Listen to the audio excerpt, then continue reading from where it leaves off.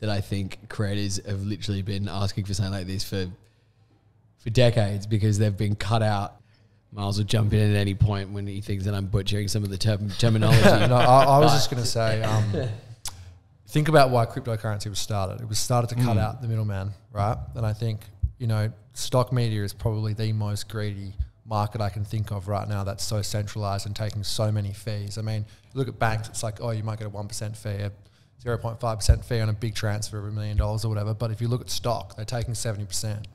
So it is probably the most centralized thing I can think of that's still in operation today. So the cutting edge of us coming in and completely cutting that middleman out is going to be huge. Yeah, and I think as a kind of segue to that, the value proposition of Web3 is the inefficiencies and the margin that Web2 takes and incurs.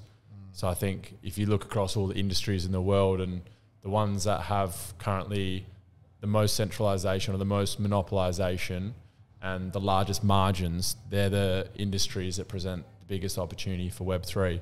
So I think, you know, stock media is one that is really easy for us to see. There is a bit of a duopoly and a couple of really big players that dictate terms to creators. And I think because that's the situation, they can then charge extremely high fees.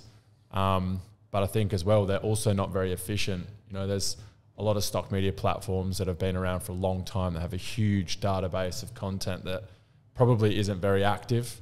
They've also got a huge amount of logistical encumbrance that need to take place, from signing contracts, holding client funds, that all of these little elements, while you might not think about it, as a business internally, that all slows things down, makes it more cumbersome and more expensive.